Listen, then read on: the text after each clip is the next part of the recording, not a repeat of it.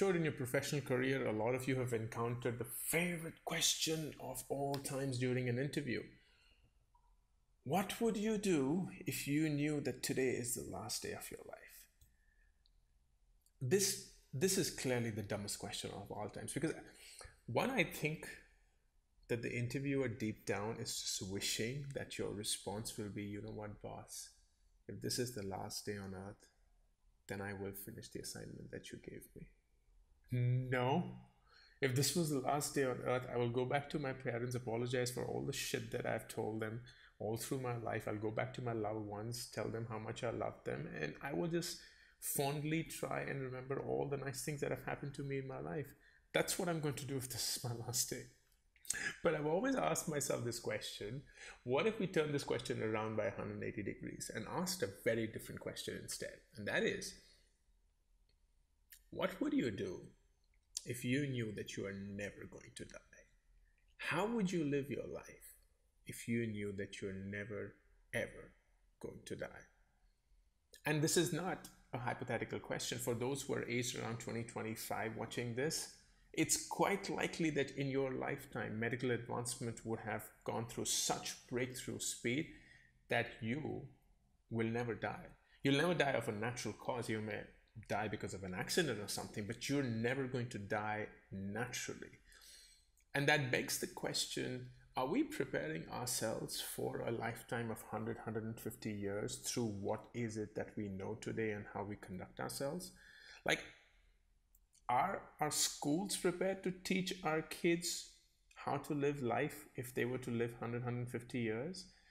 Because schools were designed in an era where information was scarce and what you knew set you apart. Today, information is not scarce. You can get it at the click of a button. Tomorrow, it might be injected into you or installed into you. And knowing something will never set you apart. How you distill that information, how you make sense of it, is what is more important. And I don't think schools are teaching us to get ready for that.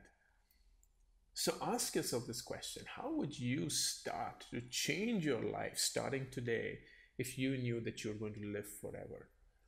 And that's a very hard question to answer.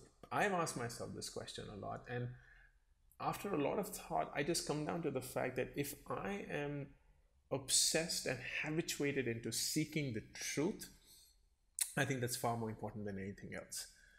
Because our attitude towards money, towards religion, towards love, towards other humans, towards machines, all of that is going to change. But what will possibly set us apart is the ability for us to ask the question, why? Why at all points of time? And I see that a lot of us today are not asking this question. We're just so happy living on the surface, getting the bare minimum information that is required for us to come across as intelligent in a conversation or in a group, to just pass through life, never stop and ponder why. Why do I behave this way when it comes to religion? Why do I behave this way when it comes to money? Why do I feel jealousy? Why do I feel anger? Why do I feel hatred? Why do I love doing this and not love doing this? Why do I while away my time watching Game of Thrones and yet not devote myself into actual work? Or why do I do the opposite? Whatever the question is, why?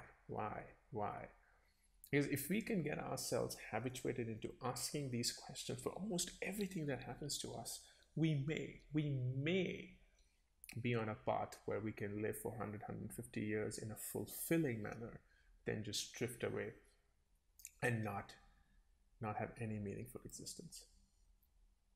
So ask yourself this question today: how would you change how you've lived your life so far if you knew that you're going to live for another 100 years?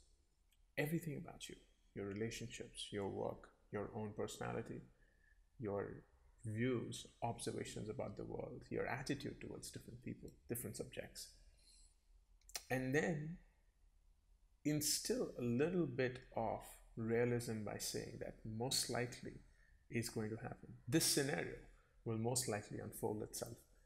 And if you were to, should you decide that this might happen, if you were to actually make that change that you ought to make if you were to live 100 years, then that might be the best thing you'll do today.